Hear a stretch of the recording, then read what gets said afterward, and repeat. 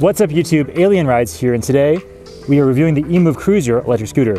This is a compact commuter scooter with a ton of range. So let's take a look. Subscribe and let's ride.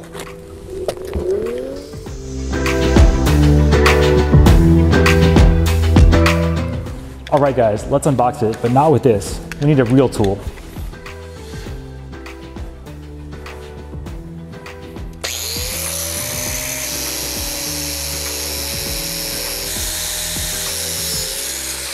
All right, let's see what we got. Nice. We've got a lot of foam. We've got the standard bike tool. We've got this bag, Boro. You've been waiting for me? Let's see. These are just the parts. We got some handlebars. Let's go ahead and take it out. Okay guys, so setup is pretty simple, it looks like. I think we just pull the stem up.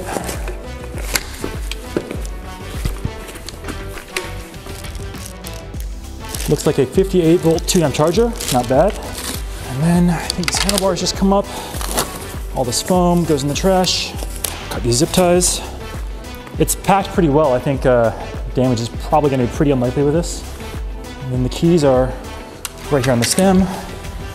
We just extend the handlebar a bit.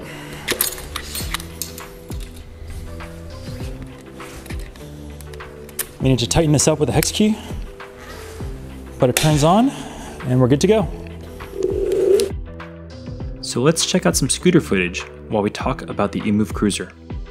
As always, we'll give an unbiased and unsponsored review of this portable, long-range electric scooter. Let's get into what the Emove Cruiser is, the performance specs, features, the positives and the negatives. We've got some fun footage around San Francisco, as well as our classic hill climb test on California Street. So what is the Emove Cruiser? It's got a fairly impressive amount of range for a low price. Not a lot of scooters fit into this high range, low power, and low cost category, so we thought it'd be an interesting opportunity to review one. Definitely check out a link to the Emove Cruiser in the video description below. Now, let's get into some of the features.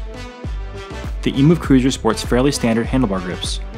It's got dual brake levers, keyed ignition, and a finger throttle with display. The display will show your current speed, battery level, telemetry, and allows you to adjust settings. You can also swap out the finger throttle for either a thumb throttle version or a twist grip version. I'm personally becoming a fan of the thumb throttle, so I might swap that out in the future. We've got a loud horn, lights, and turn signals, and a button array on the left. It's definitely a full-featured scooter. The handlebars are also collapsible for storage and portability. The Emove branded stem also adjusts height for storage or riding comfort. A standard and functional folding mechanism at the bottom of the stem collapses the scooter into a compact package. All of this comes in at about 52 pounds. It's starting to get on the heavy side, but definitely light enough to carry up or down some stairs if needed. The scooter deck is a good size, and I was comfortable right at 6 foot tall. The dual suspension makes for a pretty comfortable ride, and light trail riding or off-roading is totally possible. The tires are 10-inch by 3-inch pneumatic tubeless tires. This makes for nice handling and easy repairs if you get a flat. Now, let's get into the performance specs of this electric scooter. Powered by a 600-watt motor with 1600 watts of peak power, the Emove Cruiser will move faster than a rental scooter and slower than dual motor scooters. It gets up to a top speed of 26 miles per hour, and our top speed, according to the speedometer, was about 25 miles per hour. Braking performance is better than I would expect with this scooter, and the dual mechanical disc brakes can stop the scooter quickly. They're strong enough to lock up the rear tires and power slide to a stop if you want to. Now, onto the star of the show, the battery. Powered by a huge 52-volt battery and 30.5 amp hours, or 1,586 watt hours, this scooter has a ton of range.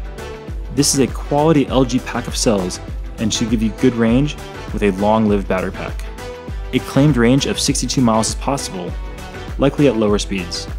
Our hunch is that we can kill this battery in about half of that at max speeds with hills. Maybe we'll do a minimum range test in the future to test that theory out. Now let's head to California Street for our hill climb test. All right guys, so we are back at California Street, one of my favorite hills for testing scooters out. No single motor scooter has ever made it to the top. So we're gonna see if the Emove Cruiser has what it takes to get to the top of California Street. Let's test it out. Ready? Let's go. Up the hill.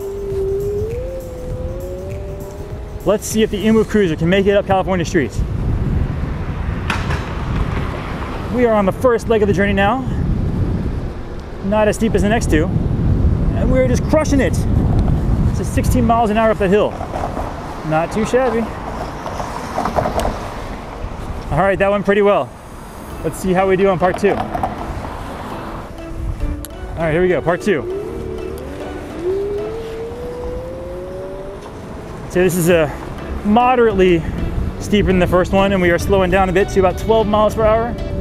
Or is that kilometers? I don't know, but it's reading 12, 10. Come on, Emove Cruiser. Are you going to be the first single motor scooter to make it up California Street? Ooh, this is pretty good though. We're going. We made it up the second leg. Oh my God. Amazing. Let's keep rolling. Up leg 3, can we do it? Can we go up the steepest part of California Street? Only a dual motor scooter has made it up this hill so far. Oh, we're slowing down. Maybe if I carve a little bit. I can carve, no, carving's cheating. We're slowing down a little bit. 2, 1. It doesn't want to give up. That's all I got. Okay, so we didn't quite make it all the way up, but we got about halfway up this big hill here. It's pretty steep, maybe a 25% grade or so. So overall, pretty good for this single motor Emove Cruiser. Definitely plenty of power to work pretty much anywhere. But in San Francisco, you'd have to kick it up these steeper hills. All right, let's get back to the review. The Emove Cruiser currently sells for $1,400. At this price range, you're going to have a lot of options, but none with the amp hours of the Emove Cruiser. Some options in this price range would be the Mercane wide wheel and the 010, neither of which are going to have the same range as the Emove Cruiser.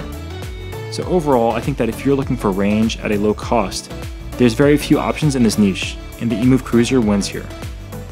All right, guys, thanks for watching this episode on the Emove Cruiser Electric Scooter. Hope you all enjoyed this one. If you did, please like and subscribe. Thanks so much for watching, and we'll see you all next time.